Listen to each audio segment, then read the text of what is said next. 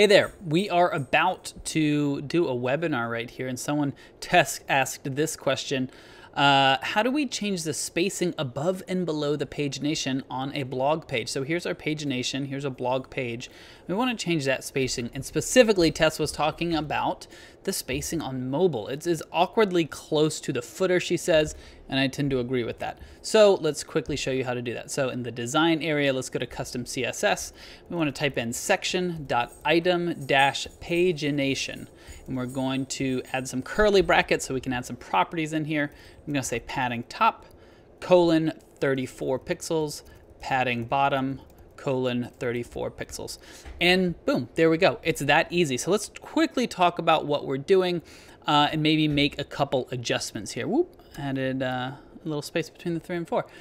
So this is going to apply on desktop and mobile. It's going to make that 34 pixels. Say we want different spacing between those two. We can add in a media query. So I'm going to say @media and then max width 767 pixels. So now we're saying as long as our screen, the screen we're looking at, is smaller than 767 pixels. So this is like a tablet in horizontal mode, in the vertical mode, or your iPhone. So this is kind of mobile device. As long as our media is smaller than that size, we can create different padding sizes. So I'm going to say padding top. Maybe let's just make this even smaller so we can see the difference. Padding bottom, 17 pixels as well. So you see nothing changed here as I made that. But as we look at this on mobile, now we're back to more of that awkward spacing there. So actually it might be better to keep this 34 here on mobile. You see that's changing, and maybe change this up to 68 on desktop. So we have a little more spacing on desktop, and that might be what you want. So this looks pretty good. So how did I know it was this element? Section.item-pagination. Well, this is all in the web inspector. If you hit right click and go to inspect, you can look at all the HTML, basically the core structure that is building this web page. What I wanted to do is grab this little target selector thing right here and just hover over the item I wanted to change. And what I'm looking for is adjusting the padding. I just know that because I've been working in CSS a lot.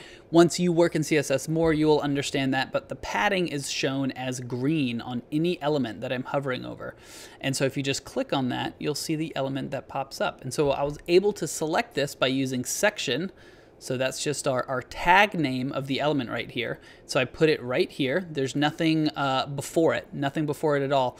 And then I wanted to grab a class. So item-pagination, and classes, you denote classes by using a dot. And we sort of strung all of these together because they're on the exact same element.